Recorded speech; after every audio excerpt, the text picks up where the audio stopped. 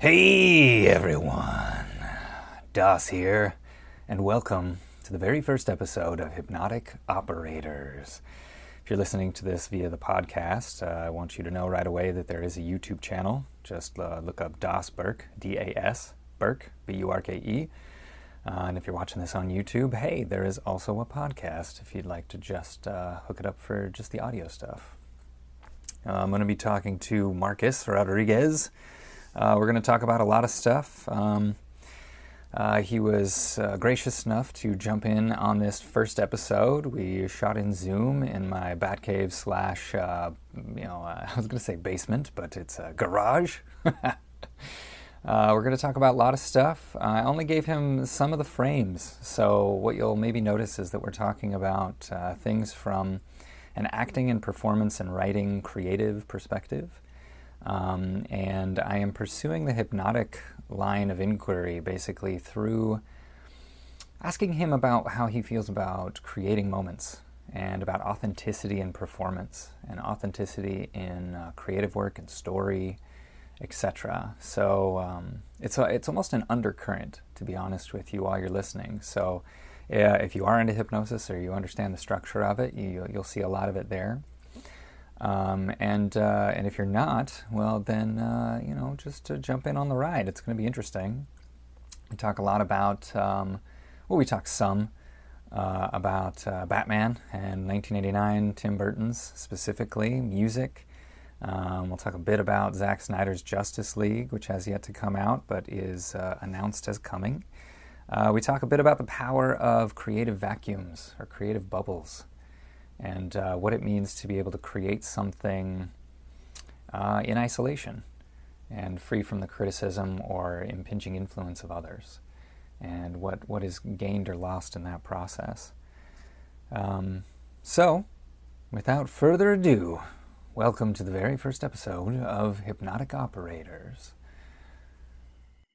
All right. I just pounded myself. I drank way too much water. This is going to be disastrous. All right.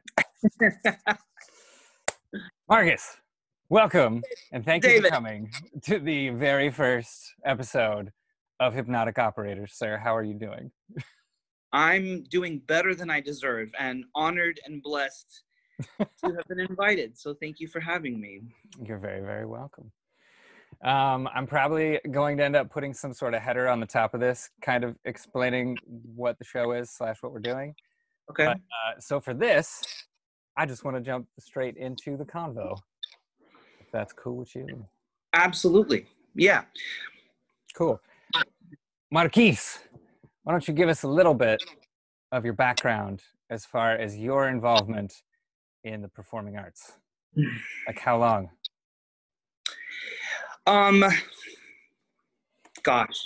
Did my first play in 7th grade, but to speak to my interest is actually kind of a cool full circle story, interest to involvement. I was about 5 years old, watching one of my favorite movies with my aunt, a movie called La Bamba, written and directed by Luis Valdez. And Batman 89, Little Mermaid, and La Bamba were in full rotation. All right, that's a good mix. It's a good mix. Yeah, but I don't know what it was about La Bamba that actually made me question the authenticity or the what was going on, because it's based on the actual life story of Richie Valens, and he took a fateful flight to do a gig, and the plane crashed. And one time I asked my aunt, how did Holmes Slice die in the plane and then come back to make the movie about his life? And that's when she explained to me, well, mijo, nice. He is an actor. And she explained to me the function of an actor. And I know for a fact that at that point I was hooked, and there was my fate was fixed.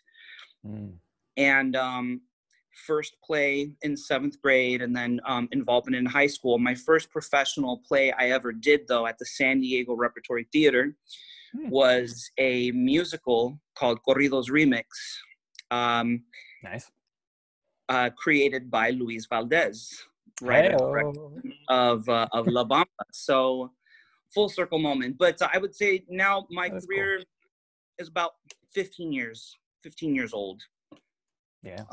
Yeah. And I would say, because we went to the same high school, I would say that those were entirely formative years. We were, would you agree that we were like a repertory theater company? I suppose. Yeah. You know, constantly dedicated group. Yeah. They gave us a lot of opportunities for sure. To do stuff. What when you wrapped up Little Mermaid and Batman in the same piece of your origin story, basically, what do you think was speaking to you about Batman?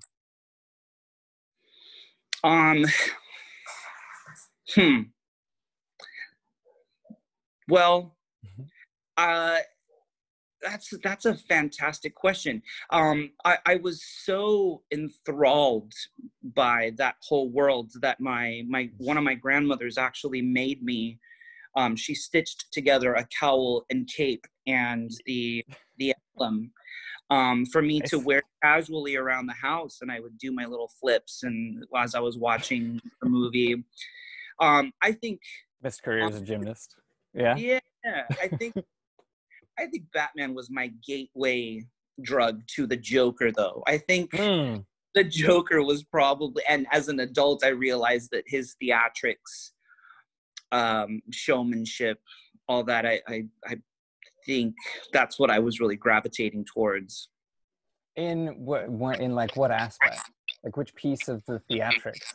Like in the supervillainy, or in the fact that he doesn't give a shit about what the world is thinking of him? Well, initially as a kid, I think it probably fed into my desire to show and to express. I don't know that I was all that tuned into his moral code or personal politics or lack therereof. I think I just thought he was fun. And same with Batman. He was just, a lot more serious and cool looking. And as a fledgling gay, I probably loved that suit. Batman's or Joker's? No, not Joker's. No. All right. Fair enough. Yeah. I think if I had the appropriate dolls, I would have they would have battled, and then I would have been like, now kiss. It's gotta happen somewhere. Yeah, it's gotta happen somewhere. You think The Little Mermaid was also formatively involved there, or no?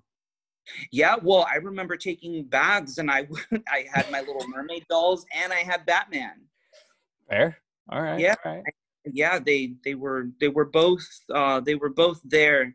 The stage was set, and there was really no line. Either it didn't exist or it was blurry. I think I loved, playing with it all. And the extremes of emotions, and it was all just so very colorful.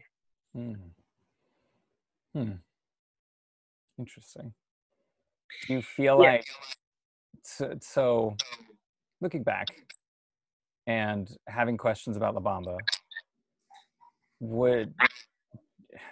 do you feel like it was sort of a two-stage process, like the involvement and interest in sort of colorful characters and mythological-y stories, and then realizing that this one that says it's based on a real guy, but he can't be alive in order to make the movie, and then an adult telling you like, well, yeah, because that's an actor, that's not the real guy. Was it definitely a two-step process, or do you see those as two pieces of your life that just happen to happen at the same time? Oh, that's actually a fantastic question. I think maybe the reality that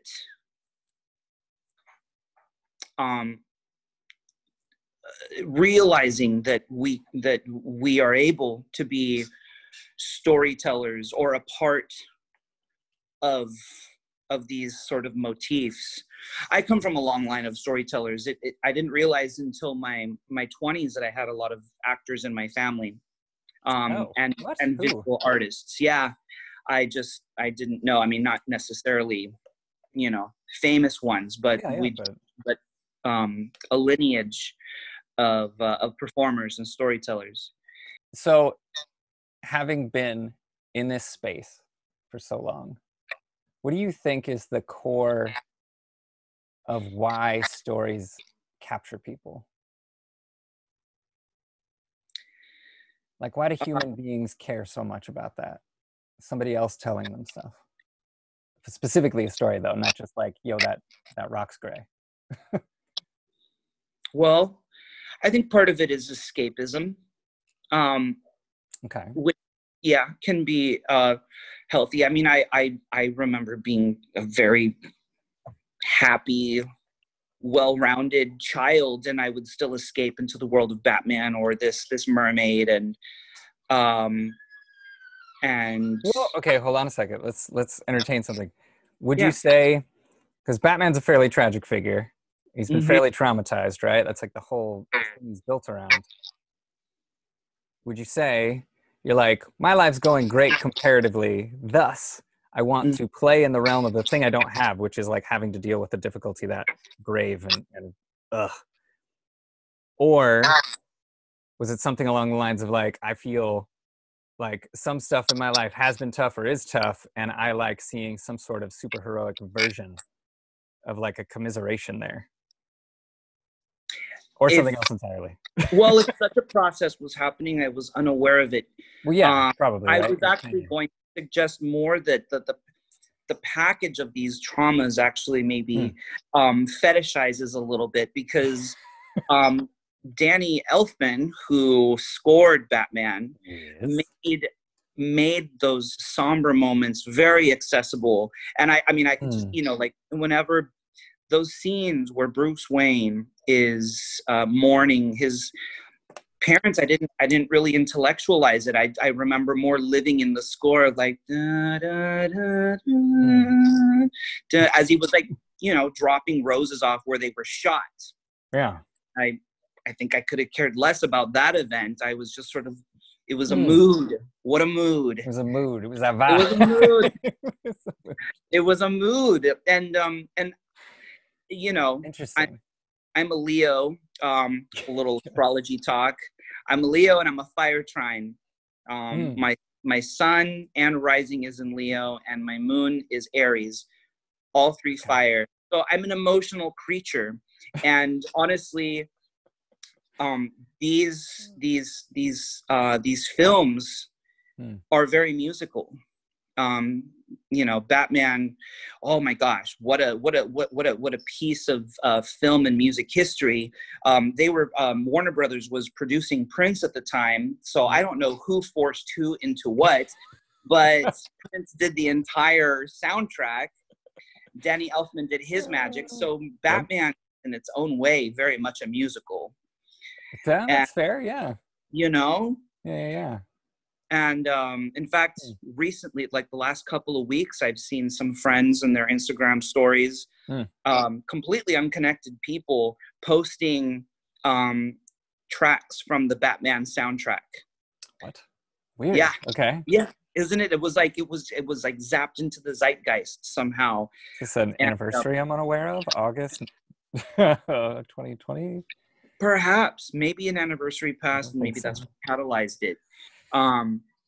But that's sort of, and I was in my own way revisiting. I think I woke up, I might have dreamt about the song Trust, and I woke needing to like binge it on like loop for hours. And then I saw that and I was like, something's in the air.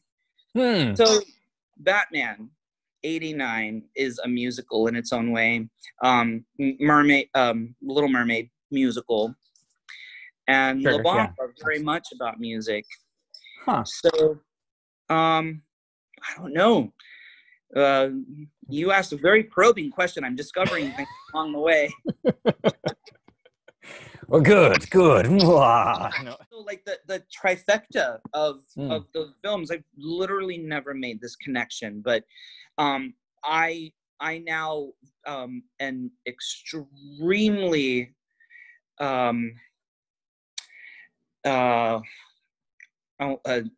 words that I want to use. Go for it. Obsessed with, addicted to music. Reliant is the word I wanted. I'm very reliant on music in my everyday life and in my work. And so I feel like you might have stumbled upon a reason that these films were so important to me, is that they hit it out of the ballpark. The music was fire. Do you okay, so it almost sounds like if you're kind of built at the core for this music vortex at the center of everything, then you can have something. I mean, like, everybody loved Batman '89 when it came out, right? So it's not unusual that you would like that movie. No, but, like, not or that any other, like, 7 or 8 year old or whatever would love it. But specifically the music love met with something that's deeply tragic in a narrative sense, but also gothically romantic in its depiction of it. And it's using that music channel to, like, embed itself in you. Yeah. Forever. Absolutely. Absolutely. Then there are moments I have a somber moment, and I feel like Bruce Wayne in the Batcave, but Danny Elfman's score is definitely what is pumping through my through my brain. So you saw Justice League, right? Yes. The Joss Whedon Abomination version, at least. For now. Yes. What do they call? I just started seeing that they call it Justice League. That was Kevin Smith back in the day, or like a year or two ago, was just like, I can't believe none of us thought of this. But he was talking to the crew who worked in the UK on both Snyder's shoot and Joss's shoot, and they called it Justice League and Justice League. And so Kevin started saying, how did none of us do this? Yes. In like a year. What the I don't where it started proliferating. Was it like Reddit or just different forums? I barely just saw it. In like article headlines, and I had a similar moment. I was like, this makes Justice. It probably took off once, like, Snyder's Justice League is actually gonna get finished. It's actually happening, so probably. I have rarely begged the cosmos for to survive. I have since 2007. Yes. The world is always being threatened to end, whether it's like Mayan calendar or a whatever. Sure. And so I keep begging the cosmos, let me live long enough to see The Dark Knight. Let me live long enough to see The Dark Knight Rises. Batman versus Superman, please let me live that long. And so now, fast forward, I just really need to see the Zack Snyder cut. Hell yes. I cannot believe this is happening. It's so awesome. The last I heard that it is turning out so long that it's going to be episodic. Probably. I support that. Give me all the footage. Sure. So what it sounds like, and I don't think the fandom thing hasn't happened yet, right? That's later this month. Correct. DC fandom. So yes. He's supposed to say more stuff there. But from what I understand, he's going to... So they wrote Batman vs. Superman.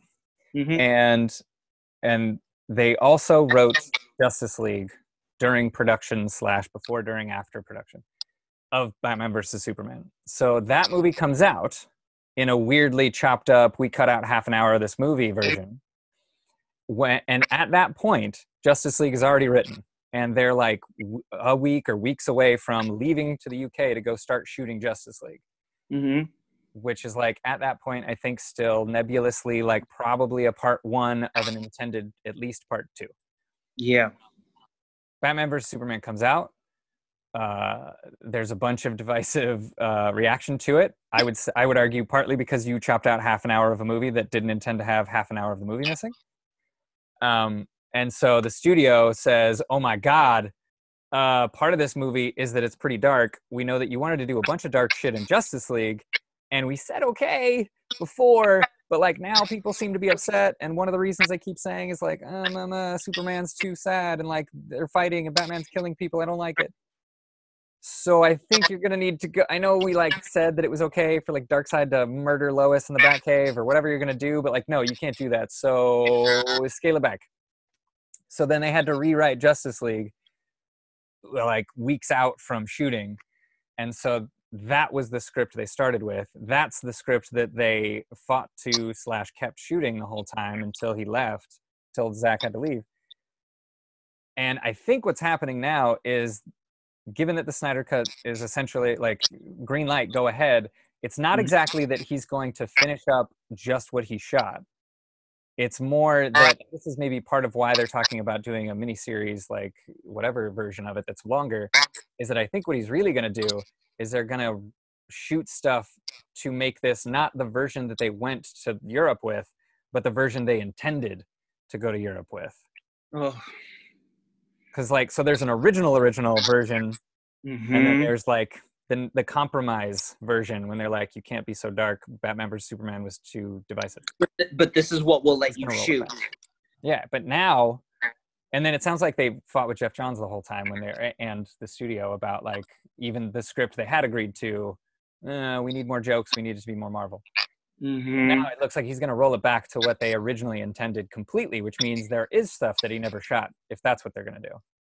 So there is going to be a bunch of pickup stuff they need to shoot. So, okay. And that is, at one point, that was part of the discussion is, will they allow for a budget for more shoots? Yeah. And I mean, Lord, I hope so. I mean, if they're greenlighting the Batman to shoot, but only stage stuff, that's perfect for Snyder, because he literally just shot the entire thing in sound stages. Almost, yeah, the vast majority, right? Like, yeah, the entire thing. I mean, not the entire thing, but the vast majority. Yeah. So that was fantastic. Like, if you're going to do this, then just give the man whatever he needs. Yeah, and I think that's what makes sense of the 30 million plus it might take more money talk. When people are like, but if you had a cut, why do they need so much money to finish it? Because that makes no sense. Like, if you're just finishing up effects work and maybe like a couple, medium close shots of stuff you just didn't get. And it's like, no, he's literally going to shoot content that was in the first version, the first draft, not the compromise draft, which would be awesome, and explains things when people like, this is a total Justice League rant. There was, and this might be complete rumor, but the idea that in the beginning of the movie when Diana saves all the Girl Scouts, and she gets in there's a terrorist bomb and stuff, and she chucks it out the top and everybody's fine. There were rumors where people were like, well, in the original version, she fails and everybody dies. And you're like, really? That seems so hardcore. And it's like, that does sound now a lot like something they would do, especially because it sets up, it's kind of like Superman had the Capitol building or whatever where his trial was happening blow up around him, and he gets to sit with the failure of not catching that sooner. The whole movie of Batman vs Superman is Batman in a dark place because he's sort of let himself fall to despair. And then Diana, kind of as the third of the Trinity, sort of has to sit in a dark place in order to get somewhere brighter, especially if we're going to go fight Darkseid. So it makes sense. I have never heard of this possibility, but now I need it to happen. And like originally I was like, oh my God, because the scene seems so weird and out of tone with the rest of the movie, because the movie starts pretty somber, and then she like just kind of, I'm a hero, remember? And I was like, man, Joss must have shot that whole sequence, but then you can find all kinds of footage of Zack shooting that sequence. And I was like, what? And that's why it feels to me like the sequence was meant to end in death and fire, and the compromise was you can't have Wonder Woman failing to save a bunch of Girl Scouts in the beginning of this movie. And he's like, fine, I guess she succeeds. The bomb goes off outside instead of inside. That's not that hard to roll back. Goodness. Yeah. So I hope that in this attempt at redemption, they being Warner Brothers, allow Zach the resources that he needs to accomplish exactly that. I mean, frankly, I feel like the Snyder Cut is the whole reason for HBO Max. Right now. Yeah. I don't see another reason to care. I don't, personally. I really do not. I know. I don't. And you know, my roommates, I have roommates. They got HBO Max real early. Like they just went for it. And I was like, okay, cool. And they keep acquiring more properties. I feel like every time I check in, there's an entire channel in HBO Max dedicated to X, Y, or Z.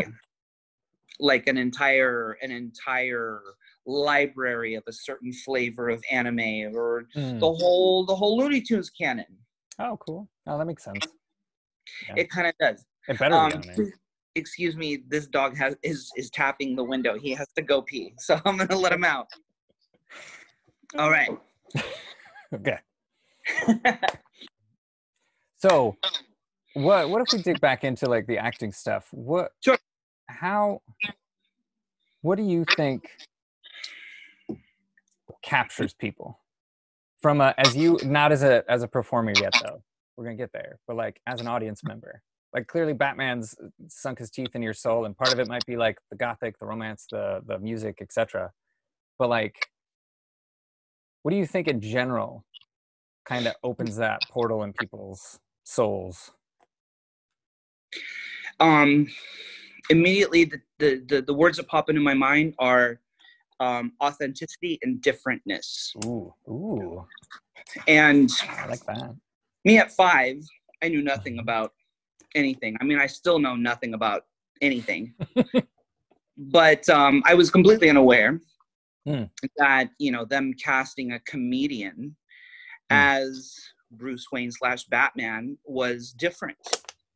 That was, you know, that was just simply my introduction to this mythology. But there was an authenticity to it. And I think that there's a reason why a lot of people stan the Michael Keaton Bruce Wayne, you know, and I still watch it. He is just so bloody charming and just available. Interesting. What do you think? What do you think ties into that authenticity and that availability, specifically that Keaton's doing?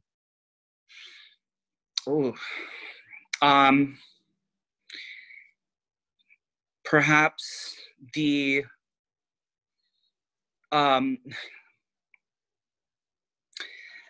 freedom, which after, you know, years of therapy, freedom is something I realize that we are all constantly after, whether it's in our relationships, everyday lives, our jobs, our craft. And I feel like somehow, even in the giant machine of Warner Brothers and the brand of Batman and all that, somehow they achieved freedom. And he was able to do his thing. I mean, Tim Burton was still up and coming at the time, right? I mean, he was an animator. Yeah, he wasn't that big a deal, yeah. He wasn't. So I think it seems to me that in a way they created it in a vacuum. And some of my favorite, this is kind of like a paradigm that I really value, because some of my favorite artistic ventures, the people involved feel like they were able to create it in a vacuum, as opposed to, like, you know, transparently and on this, you know, on the public stage. For example, I think you might know that I'm a very big Janet Jackson fan. Yes. And previous to her Control album, she was involved in projects that weren't really giving her a voice or a platform to speak her truth. And then she connected with producers Jimmy Jam and Terry Lewis, who were producing Prince up until that time. Nice. And they decided to abscond to Minneapolis. They created the album Control, how they call it, in a vacuum. No one involved. I mean, and you know, I don't think Batman is necessarily on the same level. You know, Warner Brothers was a very big machine at that time, and of course they had involvement. But it seems they gave Burton a lot of trust, and Burton trusted Michael Keaton. Yeah. And it does speak, I think, a little bit to a certain level of, like, they had just signed on to, like, there's I could be making this up, but there might be a feeling of, like, they weren't sold that it was going to work anyway, so they were okay with weirder choices. Like, that's why they're okay with, like, Tim Burton. He's sort of unproven and stuff, but okay, fine. He's got a look I can at least point to and say it was supposed to look like that. And, like, Keaton being like, well, he's usually comedy. He's like, okay, we're just trying something weird. And, like, because the whole idea, what's his face? Well, Michael Uslan, the guy trying to get a serious Batman movie done for like 10 plus years, and they were finally doing it. But also the studio probably sitting there going, a serious Batman's probably not going to work, right? So I don't care if you hire a guy who's never done drama. Like, not that he hasn't done drama, but not in a big public way. No. Yeah, that's very interesting. Yeah, Michael Uslan, by the way, like, thank God for him. He is championed since the beginning, like the respect a lot and variety, and he has supported the variety, but he often comes back to quality instead of oh gosh, what would you call it? The other stuff. Spectacle. Okay. I think he prefers quality versus spectacle. Sure. And he has championed it all along. So yeah, what a cool guy. So it seems like there's something there with what? I'm sorry, you were saying? I was gonna say, it seems like there's something there definitely around that idea of creating a bubble specifically to produce things that have like the thing that goes through my head a lot when people are specifically asking you about, like, something you're writing or something you're putting together that is a creative project, and then they want to see it. And then there are times in that process where I'm very protective not to do that. Like when they're asking, I'm now regretting mentioning it exists, because that's usually the first thing people say. And it feels like a little sapling. Like, if it's a tiny seed that's barely sprouted, and if you put it in, you give it too much water, you give it too much sunlight, it's just going to die. And it's sort of the same with creative projects, that if somebody comes in here, and it's not necessarily intended to be malicious, but it's like people have a hard time, it seems, not giving their critical judgment on anything they see ever. So why would it be different for a creative thing? So if you do show them something in this embryonic phase, they're just like, oh, that sucks, or oh, that sounds cool, but what if this XYZ? And you're like, fuck, this is not what it was supposed to be happening. Get out of my lab. Get out of my workshop. Like, yeah. It speaks to that protective, like, you have to bubble it. Otherwise, forces that don't intend to be destructive can super be destructive. I couldn't agree more. And those forces do inevitably end up finding a voice, unless you're really sort of vigilant in you're sort of really focused on what you're doing. And you might still be very vigilant and very focused on the project, and still some of that can sort of seep in. I mean, and we're human. We're human. Like, you know, you allow for certain voices to speak into your life. Sure. And I have to imagine that all along the way, in some of our favorite things, so some of our favorite albums or films or plays or TV shows, that has happened, and the result is you know, like the Snyder Cut. That's why I'm so excited about the Snyder Cut. It's like, let's get something pure, please. Yes. I often rage against the management of Warner Brothers during the time that these projects came out. Which mandate? What are you talking about? Oh, the management at Warner Brothers. Oh, management. Yeah, management. Sorry, Gotcha. not mandate. Management during, BBS, Justice League, Suicide Squad. Oof. It's quite well documented. By the way, do you think an Ayer cut is gonna happen? An Ayer cut? Ayer, is that how it's pronounced? I think it is. I'm not positive, to be fair. Ayer. I think that cut's gonna happen because it seems to be sort of building momentum. I would like it to happen, but I absolutely want it to come out after Zach's movie. Because what I don't need is Ayer's cut coming out and it's not any better, and that takes the wind out of the sails of a lot of people anticipating and talking about Zach's movie. So like, I want to see whatever version he has, because I've seen the theatrical and I've seen the director's cut. So it's a little odd that whatever this is not the director's cut. The director's cut's trash. Like, it just starts two different ways, and like there's 4 different beginnings. Like, it doesn't seem like a coherent structure. It seems like they just Frankensteined a bunch of stuff together. So. They both look like they were edited by a trailer company. Because they were, yeah. Because they were. So I want to see it, and I think it will happen, actually. Because it doesn't sound like it would take much of anything in the way of money to make it happen.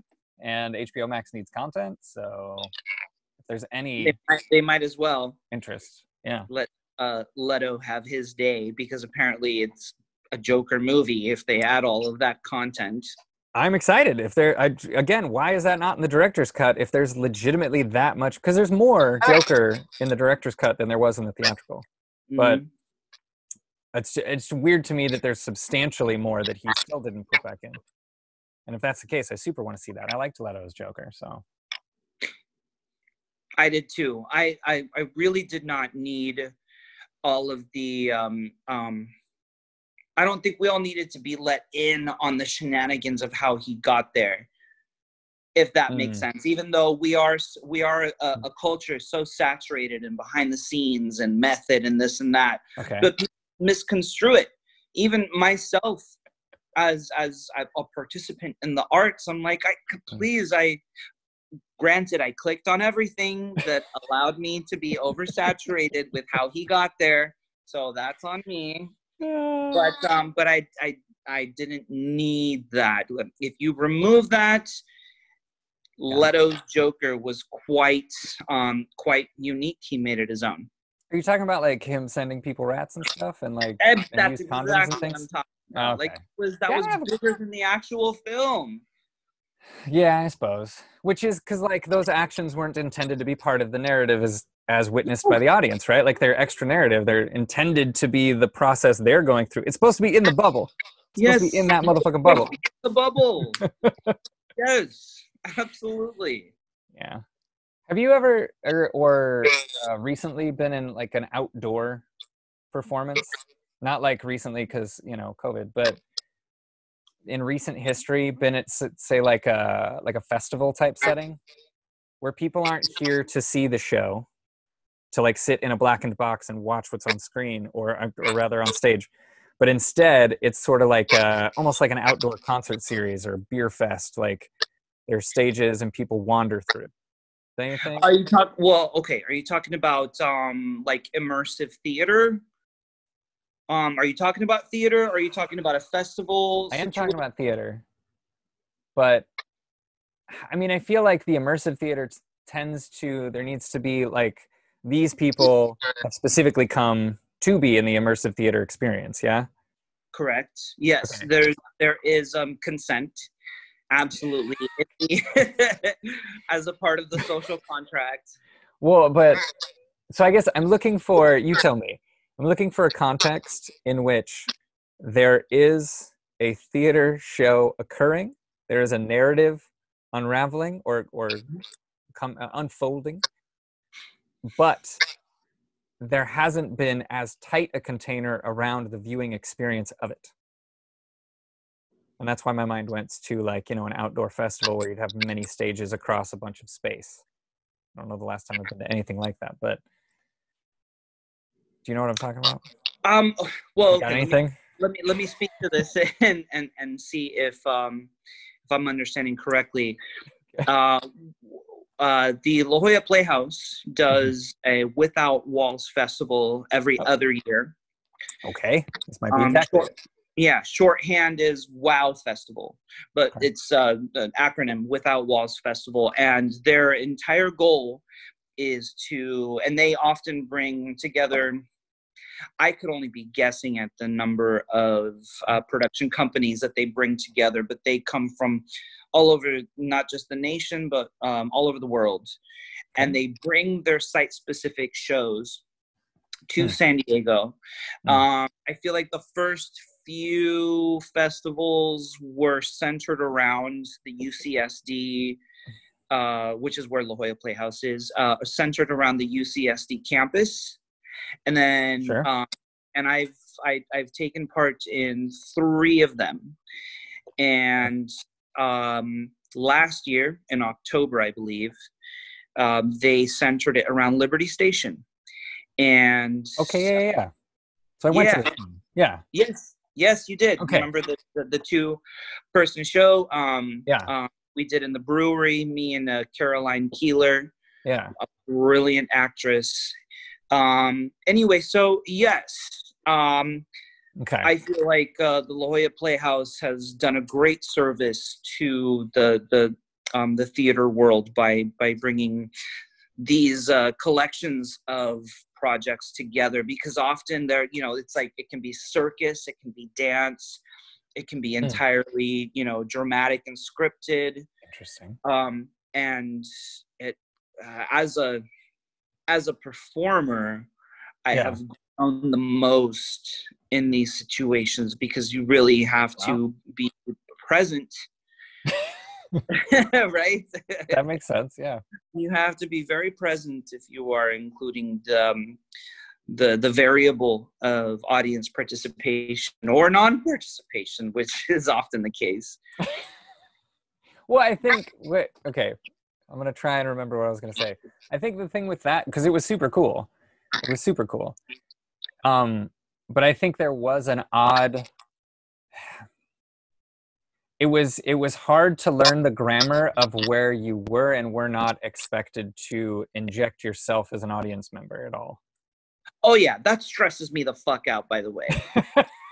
It really does. I don't necessarily enjoy being an interactive audience member, because for the same thing that you just cited. Like, it's just like, where do I say something? Am I going to mess them up? Exactly. I felt like I wanted to, but then it was almost like I felt like I was picking up on cues I am specifically sort of not supposed to talk right now. And then in retrospect, you're like, no, I think that was just, they could tell I wasn't going to, and then just went straight ahead and railroaded it a little bit. Like, so I guess, I don't know. I think it would have been cooler.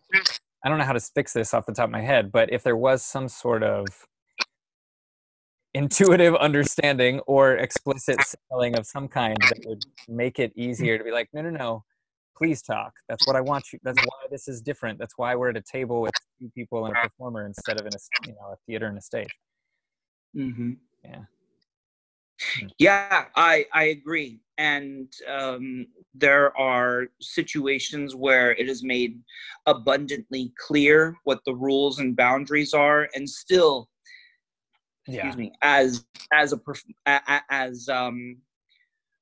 I don't think you can be prepared enough as a performer for whatever comes your way. And as an audience member, it just never really seems appropriate.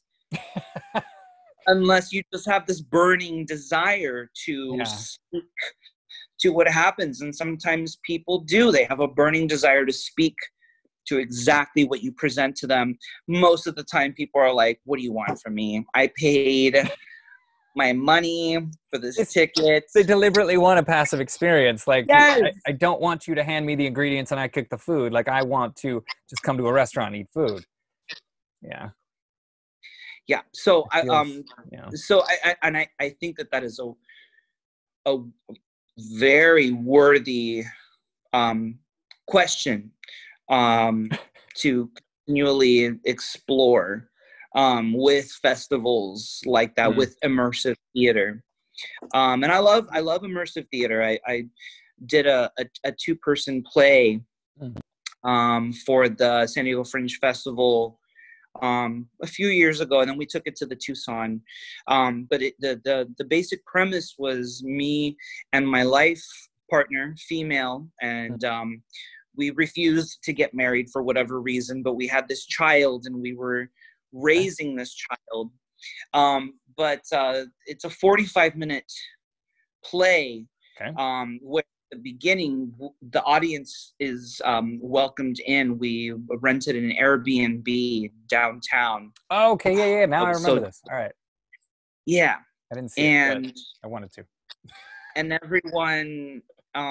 everyone was like a dinner party guest. So we would invite you in, and I kicked off the show, and I had made all of these hors d'oeuvres and whatnot. And I'm apologizing for my partner's lateness. And the moment that she arrives, the play starts, and all of a sudden then you are voyeurs.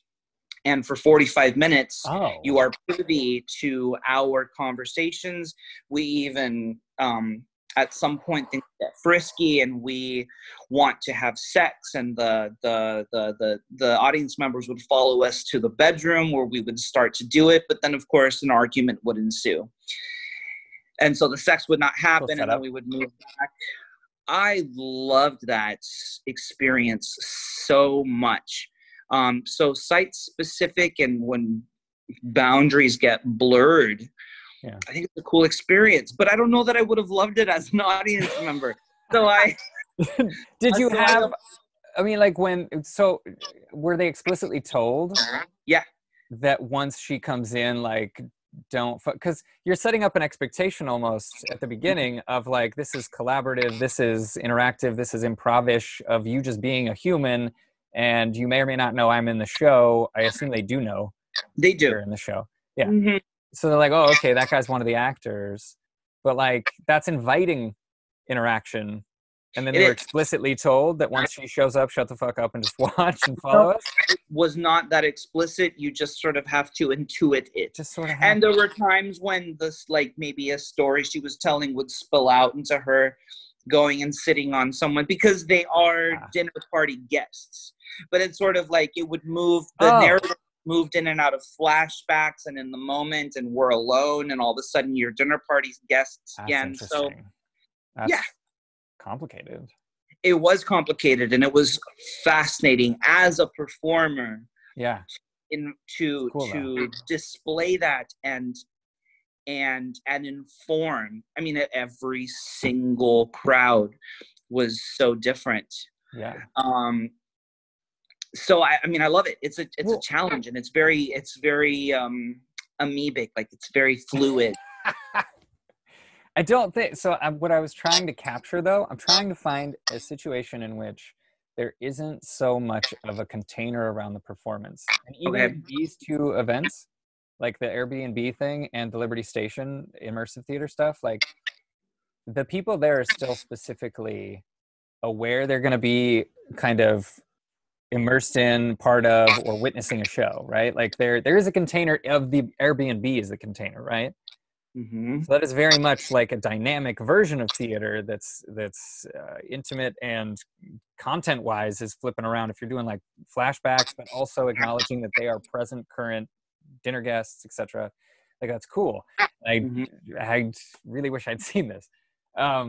But that's a container. And like in the immersive theater at Liberty Station, it was also very much a container. Like, you guys had taken over particular chunks of the space, and the only people in the space were the performers and the audience. And then you also had real-time guests of the brewery Yes. Who were like looking around going, what the fuck is that? Yeah, wandering into a corner and going, why? Yeah, exactly. So I'm trying to like, is there an experience you've been a part of where you're basically doing theater that could be presently ignored by the people present? Is that anything you've taken part in? Like a music festival where the band's playing, but nobody there are people in front of the stage listening, but there are plenty of other people just like, whatever, it's like ambient music. I don't care about what's happening over there. Okay, that is much clearer. And I want to say that I don't think I have, which is okay. Now that you're explaining that, is such a precise experience. Well, I'm trying to get this differentiation, but I need the example to make it happen. yeah, fair enough. It's okay if you haven't. That's fine. Yeah, I don't think I've had the pleasure of performing while being ignored. And it's an amazing experience. Musicians, especially a part of festivals, of course, experience that all the time, especially if there's various stages and it's like there's this plethora of options. Yeah, I don't think I've taken part in such a thing, but you know, it must be fascinating. To actively be performing and hating every moment. Yeah.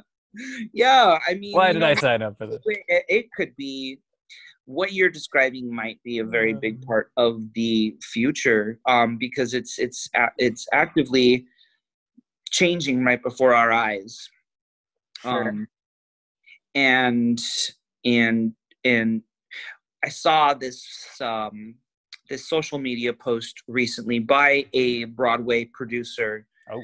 And I thought this I'm not going to quote them directly, but I thought okay. I feel like I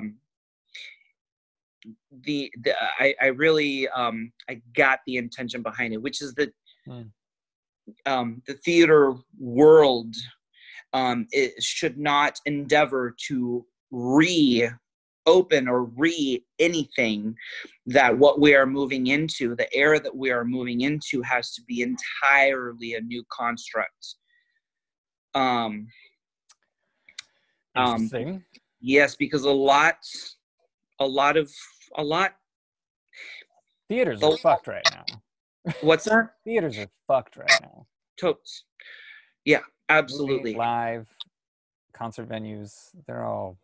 And you know, if I can speak to my pride in being a part of the theater community right now, there are, I'm sure, okay, I feel like there are a lot of professions that might relate to this, but in terms of like theater performers, we are a tribe of people whose identities have been intrinsically tied to our profession and craft, often the majority of our lives. And when that practice gets completely pulled from us, it has been traumatizing. But in the face of a pandemic, theater people have been on the front line saying, no, we don't need to be gathering in an enclosed space before we have solved this issue. We don't want people. We don't want less people. We don't want people sitting in seats 6 feet apart. And it's like, how do you do that? You're not even going to break even. How do you do a production that way? No. It's depressing to see that on a normal day, you know, let alone organized. And no.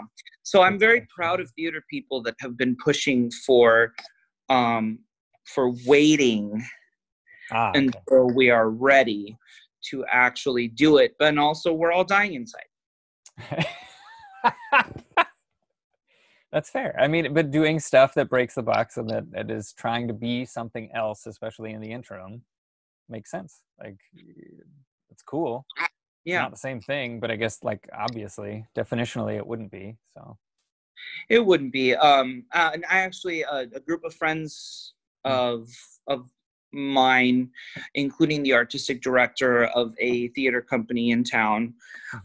We did a play last summer, and we all got, really close, and these are some of the best people in the biz. Cool.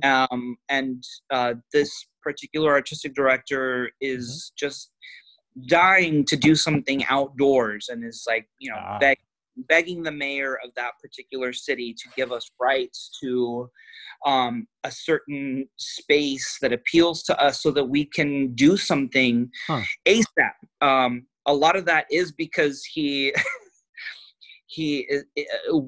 all chomping at the bit to create and to do what we do and to bring people together, and to create a next step of community safely, so that we can then get back to stages. Right. We love lights, we love good lighting, we love stages, we love setting, we love costumes. So doing something outside is going to be going back to basics, but we're storytellers, and we will thrive wherever you put us. So do you think there would be a qualitative difference? Or maybe what do you think would be the difference between something, because I'm just going to ask you what I was going to ask you. I haven't found the example, but the difference between something with a tight intent container of like, it is a black box theater, or it's, some elaborate theater, but everybody's here specifically for the show. The performers are here to perform this piece. The people here are specifically to see whatever it is that's going to happen on this stage and in this place, versus something with a looser container. And the closest thing we have is like the immersive theater stuff, which I would argue is still pretty contained, partly, at least like 80%. But what do you think the difference is in the creation of that sort of authenticity you were talking about earlier, like the actual escapist, connective art of it? Or is there no difference? If maybe you can help me out with the definition of the container. So with the 2-person play I just told you about, there was this contract, and you were a part of this narrative, but to sort of open up the container makes me think of almost like a Halloween trails and sort of paths, right? Where there's like a loop, but not necessarily a narrative. And it's, that's the closest thing I can think to it, because Ion Theater. Which one's Ion? What's that? Which one's Ion? They did the Airbnb? No. Ion Theater, they have recently left to New York, but they were, for the better part of a decade, one of the highest quality, most respected smaller theater companies in San Diego. Oh, okay. Yeah, like cool. They were a smaller theater company, but biggest and best stars, including me in 2007, went and worked with them on smaller productions. And they, around that time, they did a production of a play called Marat Sad. Okay. And they did it in a warehouse, very much in the style of like a Halloween at Universal Studios, or what we do in Balboa Park. Horror Nights. Where it's like a walkthrough, and the scenarios are in a loop. Yeah. And it's not interactive. Right. It's almost like an art gallery. With little loops as the pieces. Where the narrative exists, but you are sort of hosted through. I'm not so that's the closest I can think of to what you're suggesting. I'm either missing it entirely, or that's as close as my imagination can get. Well, I don't want to get. I don't know why I'm so interested in this, but I don't want to get lost on it either. Explore it. I want to get as to what you're saying. I guess I'm trying to, as I'm like sculpting the idea in my head, it's like, what do you feel the difference? No, let me just talk about it. It feels like to me, there's a qualitative difference between you've all kind of created a space where you know this performance thing will occur. Sure. And people are here specifically to do the performing, and people are here to specifically do the observing or the witnessing. Versus a scenario where what I would imagine you would mean by immersive theater, but I feel like is a little bit different than what happened, where it's like, pretend you were to go to a crowded bar and nobody knows there's going to be, or maybe like 4 people out of the 25 here know that there is a narrative experience that's going to be occurring that is not real in a sense that's different from your lived life. So like these people are going to be performing, most people present are not going to have that context. So they're going to either interact or ignore or observe from afar, as they would maybe at a music festival where you're like, yes, I understand you're playing music, but I am here to get drunk or something. So it feels like in that scenario, it would be interestingly more difficult to inhabit this character and this space and the story you know you're here to tell in the face of there being almost no container. Yes. Like that shared space of everybody knows that there's like sort of this sacred magical work that's being done here. You're trying to do it in the face of all that sun, like too much sunlight on the sapling I was talking about earlier. Like you're almost doing it in the face of critical and real world context, which is almost just like being a different person, I guess. I guess what I'm talking about is like, what do you think it would be like to be schizophrenic and pretend you're somebody else for a significant amount of time for no reason other than to do it? Yes. That's not much of a question. But so no. Well, I mean, I can speak to it in this way because now I think I get it, and I am in my own life a terrible liar and the most god-awful prankster. I should be last on the list of anyone who wants to accomplish such a covert mission. Because I'm squeamish under those circumstances. I mean, it's just like I don't want to do it. I don't. And there's lots of examples, I think, in our pop culture because it's candid camera, right? Okay, yeah, that's true. I mean, people, you know, and every single culture around the world has programming like this, and you watch it, and I squirm as I watch it. I'm like, oh my God, they don't know. And then, you've broken the deal. You can't do this with one person not knowing. Exactly. And I mean, you know, it's nice as long as no one's safety is in question. I think the result is often quite satisfying and everyone's cool. Yeah. But in the moment of the unknowing, I'm terrified of those situations.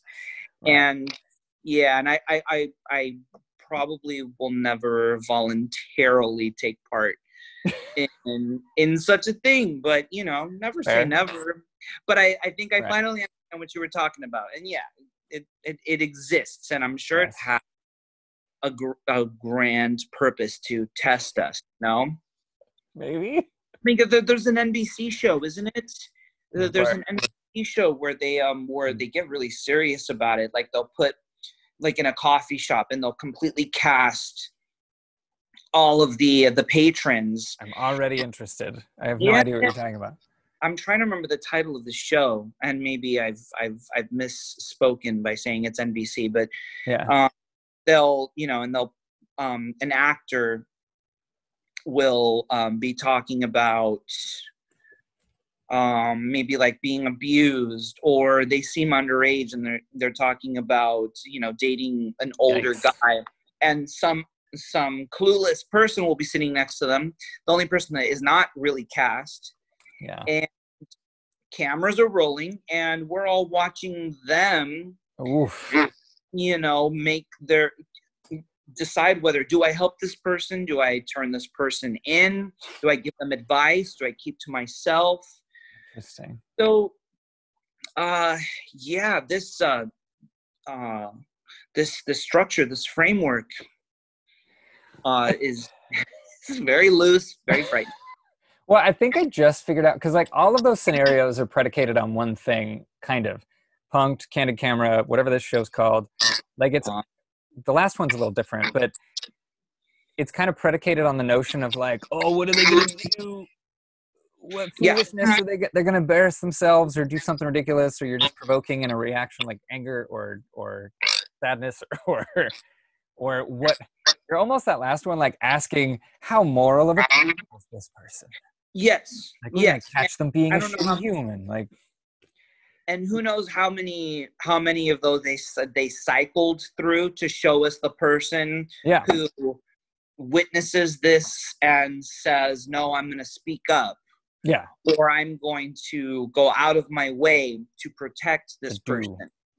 Yeah. So I feel like it has some kind of a function, but I am a wuss, and I don't know that I would ever take part in such a thing. Well, but that's interesting, because why, as somebody who's such a performer, why do you think it makes you cringe at the idea of doing that? Especially if it's not about making somebody look foolish. No. It's a great question. I just there's just certain experiences that are performative that make the corners of my lips curl, and I give myself away, and I have a lot of tells. And also, are we performing a public service, which is the case in some of these examples, and in others it is pure. Look, I have zero desire to take part in pranks. Right. But if you give me a context where I am supposedly fulfilling a public service, that would probably play more into my identity as a blue collar artist. I obviously, while I rarely work for free, I don't do it for the money. I haven't been doing it to get rich. And and the older I get, the more I value my anonymity, and the more I see that in certain circumstances, fame and notoriety can be toxic. Sure. It can help work become more prolific, but it's kind of like the roll of the die, you know. Right. So I identify as a blue collar artist, and I like my work to have a function. So I guess maybe getting down to that, what would make it cringeworthy? If it serves a purpose, and if it serves my purpose, because a prank can serve a purpose, but it will serve the purpose of someone's either amusement or revenge. So within the framework of my family, full of pranksters, I always say, I don't want anything to do with your plan. Fair. I want nothing to do with your plan. Don't give me any lines or dialogue. Because I will fail, because I buckle. If that makes any sense, I don't know how. Well, I guess that's what we're doing, is we're sort of dissecting why. Yes, why? Why? Not that, like, I'm not in love with pranks either, but and I think there's a distinction here, because it's not, and I guess what I'm talking about is very specific and a little weird, because like, where else do you see this? But I'm trying to think of it. Okay, can I give you an example of maybe a real world situation where this has taken place? Sure. My archive is going to fail me, but what was the Ben Affleck film where they go, they're in like the Middle East, and they pretend to be a film production company. Argo? Argo. Okay. So is your question maybe living in that world of like people who are not privy to what you're doing? It is a full-on production. There are roles, and there is a narrative, and maybe it serves a purpose. I mean, oddly, I think it's distinctly different in that what I'm thinking about is not, because like in that scenario, it's the purpose of making sure the authorities don't find them out, right? Like it's making sure they don't get arrested or murdered. Yeah. So it's a fiction to serve that purpose. Like if they could do it an easier way, they probably would have, right? Yeah. This is more, the thing that keeps coming to mind, and I don't know if this will be useful, is a version of playing D&D that you may be privy to, because it's how I tend to play, and it tends to rub other people the wrong way sometimes. Oh, I know how to play D&D. Where you set up a world, and then you're playing to whatever sort of almost creatively, artistically sparks you, versus there being a particular purpose. Like typically there is sort of a narrative, there are guide rails, you know, it's on rails a little bit in like D&D or something. You're expected to, once you hear about like the guy who's been kidnapped, to go try and save the person who's been kidnapped for money or something. But part of me is very interested in spending time just very much improvising with people in a bar that has nothing to do with whether or not we're going to go save some guy who's been kidnapped. And it's kind of like that, but real life. Like you're in this, say, bar, performing a narrative that no one knows is a narrative for no purpose other than to do it. I don't even know what the fuck we're talking about now. I just think I've gotten down to what I meant. Okay. That's hardcore. And I think what you're describing to me has been something that I have always admired about different artistic mediums, especially music, where you can jam almost anywhere. Yeah. As a visual artist, you can pick up a sketchbook, or if you have whatever materials that you need to sort of jam as a visual artist in that moment, you can do that. And that is one of the things that when it comes to performance art, it is extremely different, because you have these different elements that you kind of need for theater. You need the observer, you need the performer. Everything else you can sort of improvise if needs be. But what you're talking about, and let's take, you got it. I think I just figured out why the hell I want to talk about this so much. So what do you think it takes to create a moment, and the kind of moment that, let's say in a conventional play, is just sort of a moment of authenticity, and something where like the story and the performance and everything is really contacting the audience? That's like the normal context. And maybe why I'm so interested in this line of thinking is, I think a hypercharged version of that would be what you might need in this sort of real world, nobody knows it's a performance thing, to grab someone's attention so profoundly that they now become an observer when they didn't even know they were near a performance to begin with. Does that make sense? What does it take for an authentic moment in a show? And then do you think that's the same thing that would literally like entrance someone in real life to participate, even though they didn't know there was something to participate in?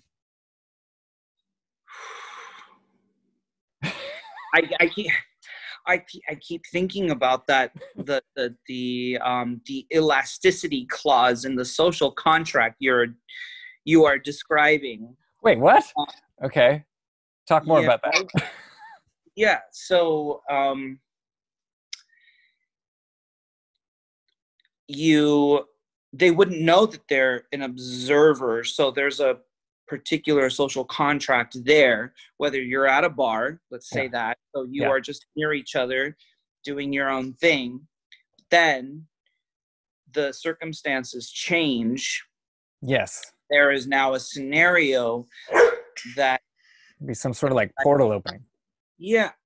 But so once the scenario begins to bloom, you have a choice. Do I engage? Do I not? But at that point, I think if you as the performer have done your job properly, you have completely split the focus of the people around you, the people who can potentially become enraptured in your scenario. What do you mean split their focus? I mean, if this is happening, let's say, it's an argument, right? Between a couple or a drug deal or a boss letting go an employee. And this is literally the worst thing that could happen in their life at the time. But this dialogue, this exchange is going to, I've been around, I think we all have, real world scenarios where you start to hear this happen and you're like, oh my God. And so what I'm exploring is that then your focus becomes split because you are there either purposefully getting trashed by yourself, or you have company. Okay. Right. Yeah. And then this starts happening adjacent to you. Right. I don't know. I'll make I statements. For me, immediately my focus becomes split. So I see. Okay. Now I know what you mean by split. All right. One half of you is focused on whatever you were doing before. The other is now actively engaged in whatever thing is occurring over here. Yeah. Okay. So I guess what I'm asking is, how would you literally take it from half to fully engrossed in this versus whatever the hell you were doing over here with your drinking with your friends? My honest response would be if one of those people turned to me and said, I'm sorry, this person is firing me for X, Y, and Z. Or can you believe this person is dumping me even though they did X, Y, and Z? I need to know that I'm not crazy. What would you do if you were in my shoes? engage them.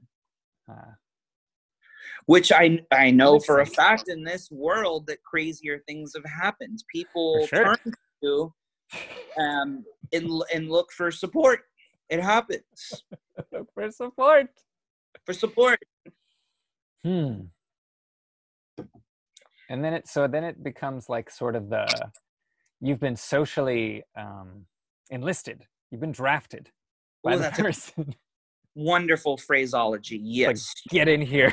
and now it's more socially awkward to back out almost than it would be to go with it. I would hang on to that phraseology, socially enlisted. Okay. Right?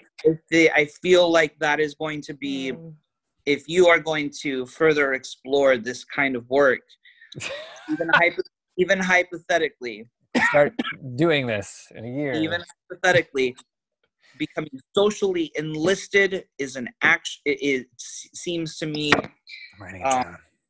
Seems to me the most apt description of what is happening. Because and I'm also relating to it outside of this performance framework. I feel like I have been socially enlisted a number of times in things where I'm like, I've been shanghaied. I had a plan. I had a thing. I was doing stuff. And now I've been socially enlisted in this thing. Yeah. Do you think that ties or connects at all to what makes a moment in a show really sing? Like really get people? Oh, I kind of love where you're going with this because now that I really think about it, if I've done my job mostly as a writer, Okay, yeah. I think this is sort of the hat that I'm wearing as a writer. If I've done my job, I want these people to feel socially enlisted in my agenda, which is not usually all me setting up shop on myself. Usually, the humor might be specific, but the message is, I think, one that is usually anthropological and philanthropic, right? The reason that I'm really pushing a narrative, a script, a show, or if I'm directing something, I'm trying to find my way into how this can, again, blue collar artist, how can I make things better? Even if the vehicle is like raunchy or vile or super R-rated. Right. With that audience, how can I improve our situation? So would you say that that's an important piece of it, that, like, because before you were saying escapism for stories, is that part number 2 to facilitate change? Okay, so yes, great, thank you for bringing up the distinction. So our friend from high school, David Vaughn, and myself, we wrote, directed and produced a play in 2017 called The Cat Lady. That was leading up. We started writing it 2 years before, about a year and a half before, leading up to an election year. And we most definitely decided that that this particular project was not going to be political in any way, because we were being, if that was coming at us from every single direction. I was searching my mind for how Cat Lady related to the election, but it's good to find out that was not the intent at all. All right. Well, it was. That's why I couldn't find it. It was our antidote. Yeah. It was our antidote. It was pure escapism, and we summoned, for us, the sort of comedic comfort food. We tried to access sort of styles that informed our humor, and so that's what Cat Lady ended up being, was pure escapism. Cool. But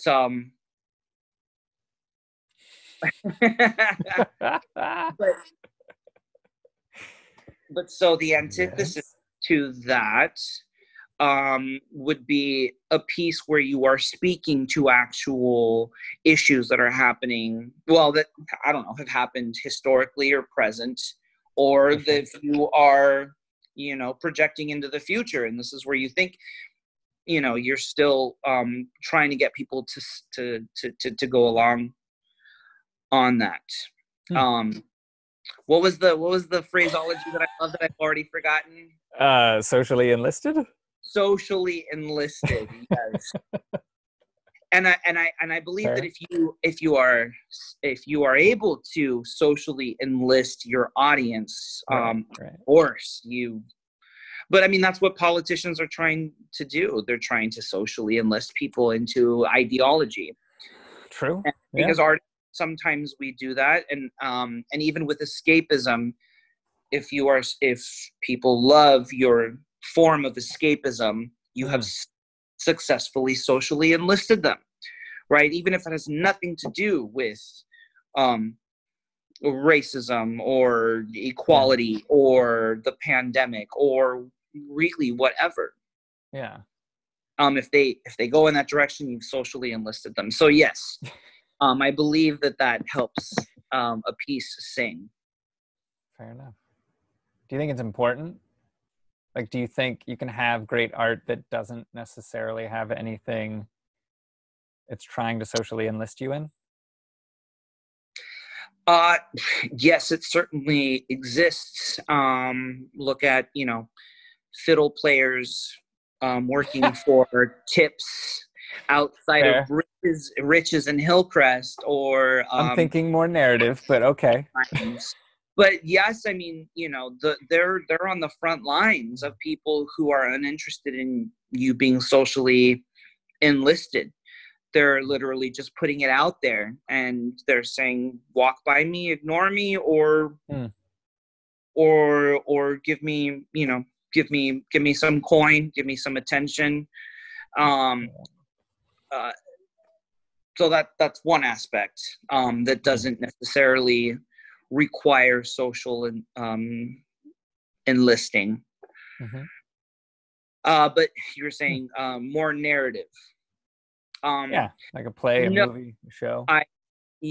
No, I don't think, because also ultimately it is a business, and if you fail at socially enlisting your people, your audience on some level, then you probably are not going to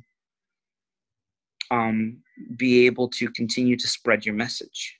Well, now it sounds like we're definitely using social enlisting as like a, they're on board, like not necessarily on board with a particular formulated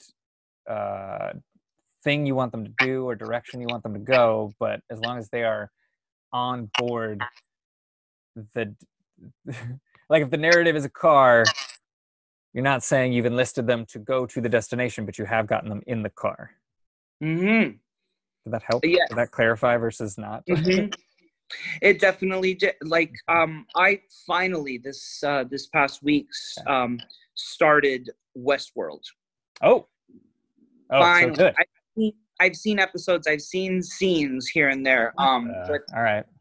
But what launched me into it was realizing that Jonathan Nolan, right, it was the creator, directed the first episode. And Lisa Joy. Talking with a friend, I was like, oh my gosh, I didn't realize that. So the first episode, and honestly, I feel like it. Every episode, I feel like it's like 3 or 4 hours long. I just sort of just disappear into it. I can't believe it's taken me a week to watch 3 episodes, and I'm exhausted. And I can't quite put my finger on what they're saying about humanity. But I'm on board. Like, I'm in. It's fantastic. Like, I need you to finish it immediately so I can talk to you about it. Like, yes, I'm going to try and rush this, rush the process. But it's just, it's so plush. It's so luxurious. And I mean, they use Anthony Hopkins so economically. True. I assume to not overwork an elderly man, even though it's like sort of molded around him.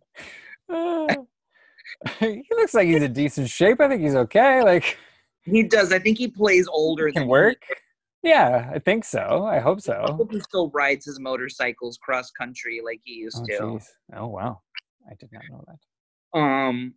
But I'm on board. Like, I'm super enraptured by whatever this is. So then, what do you think it is that enraptured you? Like, I know you kind of just said I don't know, but there was something that spoke to you in a way that's past just it being Jonathan Nolan. Right, Jonathan Nolan and Anthony brought me to the table, but what is it that keeps me there? Perhaps it's this difficult to distinguish element of a project knowing itself. That doesn't mean that they show you all their cards from the get-go, but it's and it's difficult as a writer of a project to distinguish what it is you're trying to say. Sure. Because you will be asked so many times. True. So many times. I get this sense that Westworld knows what it is about, and Right. I am here for that journey, right? Now this is my part of the social contract, that I'm like, okay, I don't have all the answers, you're not force feeding them to me, but I think that you know yourself enough. That's really interesting. Like, so it's the sense that you're in capable hands, that there is something Capable. to this. Yeah.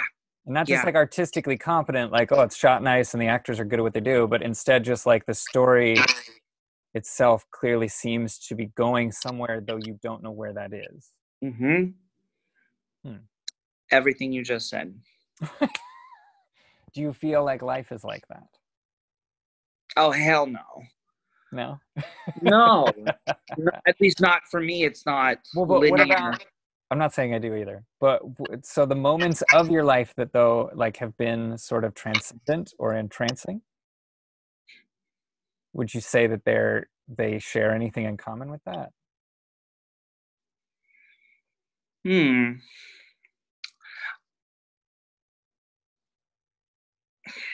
And it could be any, the answer doesn't have to be yes.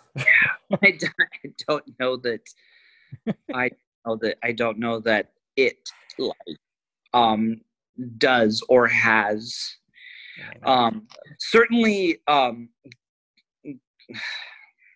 no, I mean, I don't know if this is answering to it. There's a cyclical nature to the lessons that I learn, in that sometimes I have to learn them over and over and over again. And the consequences become more severe. Oh God. There is a linear narrative to that sequence. But I don't know, maybe it's just the COVID quarantine talking, but no, I don't believe that that life has sort of the same, that I don't feel like I am in the capable hands of a storyteller in life. Oh my gosh. In fact, now that you mention it, I would do anything to dive into the Westworld world. At least there's no virus there. Absolutely. Yeah. Yeah. Have you had a time where you did feel like you artistically or not, or just like your life lived, that you felt you were experiencing something sort of transcendent or analogous to like a really juicy moment in a show? Something where the meaning of this moment kind of extended beyond the specifics. Like it's just two people at a table or something, but it feels like something more impactful to your life, like more like you're seeing, not literally, beyond that moment. Does that make any sense? Well, can it be said maybe life imitates art, art imitates life kind of moment, maybe? Kind of, yeah, maybe, depending on the life and the art, yeah. Well, I'll give you 2 examples. Last year, I did a play Sweat at the San Diego Repertory Theater. Right. And I saw this one. Yes, you did. And in it, I played the only brown person, Latin person in an entire cast of either Black or white people. And this took place during the recession in a town that was hit very, very hard, factory workers,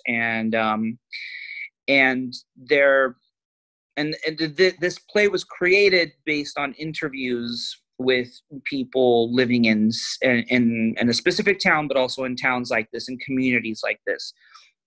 And they often blamed Latin people for coming in and taking their, jobs. There were strikes that were happening, and of course, there were people crossing the picket line. And for myself, it just so happened that I was the only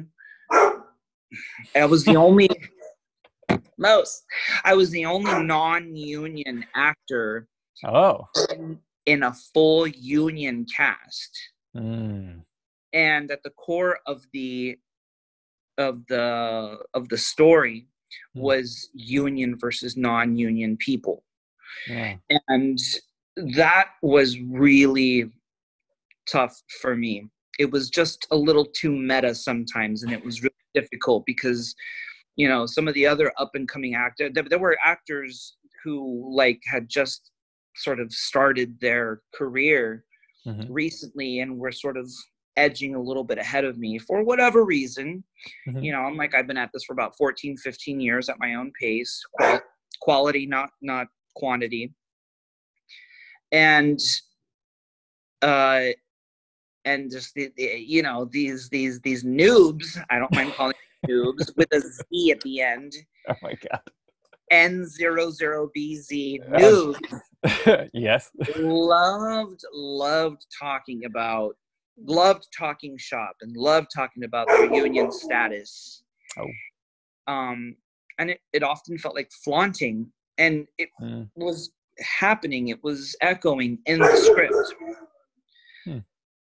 So perhaps it helped. I could have done without the notes of existential crisis in my own life, but it also helped. It resonated in a lot of the talkbacks that we would do after shows and with students. So I mean, I took it, ran with it, and we all acknowledged it, and you know, it was what it was. Also, in my early 20s, I did a play with Ion Theater.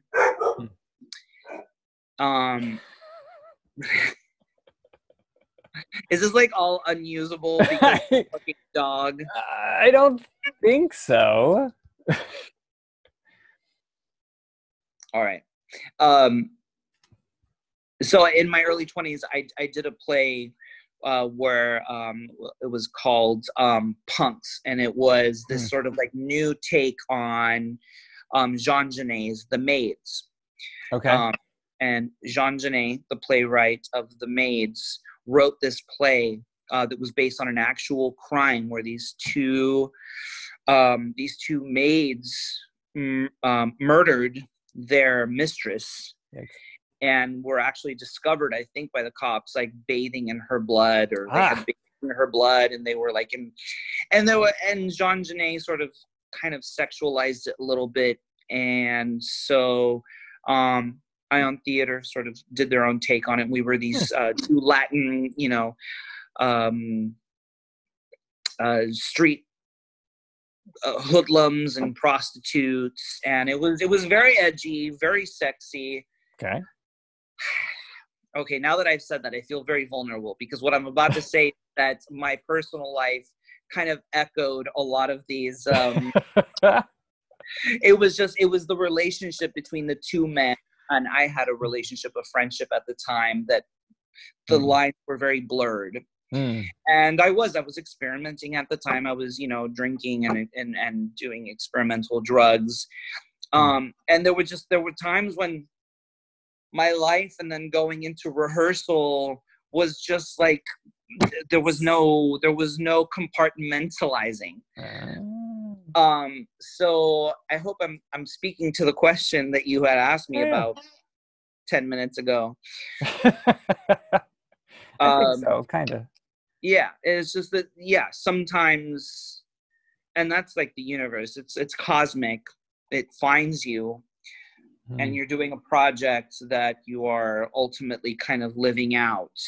And the challenge, the older I get, the if that happens to me, if it finds me, the challenge is to make it different, so that I'm not actually just, I'm not just transplanting data, if that makes sense. Yeah, not just taking your life in full blast, just like, okay. Yeah, because my most recent training is to use your imagination and not your actual real life, so that you can have emotional health, right? And have a well-rounded civilian life, but in the work activate your imagination. That's what is important to me, and that's what makes it a skill set, an actual trade, a craft. Is that for me, I am not a what's it called? Not a struggling artist, because that is what what is it called when you are when you're suffering? A suffering artist? Tortured artist? Tortured artist. Tortured artist. That may happen from time to time for whatever reasons, but I've put in my time, and I see the difference now between being a tortured artist and sort of feeding that, and activating your imagination. And I think that is more powerful. If you work your imagination enough, you can actually do absolutely anything. And that's probably what makes me a sociopath to some people, is that I can turn that switch. I just have, what's that? Of imagination? Yeah, I can activate it. And it is, for me, escapism, even though I'm probably drawing on real shit. Sure. It's where the authenticity comes in. That's where and it's just that exists, whether you want it to or not. But I don't know. Maybe it's a delusion of mine. But my experience, my perception is that I'm activating my imagination. Cool. Well, awesome. Markuz, I feel like we've been doing this for like 2 hours. Just about. Perhaps now is the time to bring it to a close. Sure, we can also do pickup shots if you missed anything. Sure. We could do the Burke cut of the intended interview if we didn't hit any spots. We can come do some pickup shots, and I'll write it out. We'll do 3 different. By all means, you know that I love your written word. And going back to high school, you were the first. Well, you and Jim Miller were the first to actually cast me in any notable thing in my life. This wonderful sort of Renaissance piece, Darkness.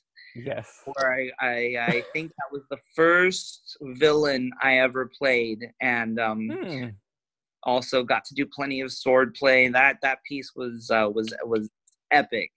That was the two of us saying, why aren't you in any of these things? Markuz has to be in the show. So yeah, it's definitely, it was a like a super confidence booster in my life, because you guys were absolute gods to me, not just in high school, continue to be. But right back at you, sir. Thank you very much. Honestly, thank you for this treat, and any time you want to tackle any series of almost impossible scenarios and questions to explore, yes. I am here for it. Excellent. Well, thank you. I will let you know when this goes up, and I will we'll definitely do it. I love you, brother. I love you, brother. Talk to you soon.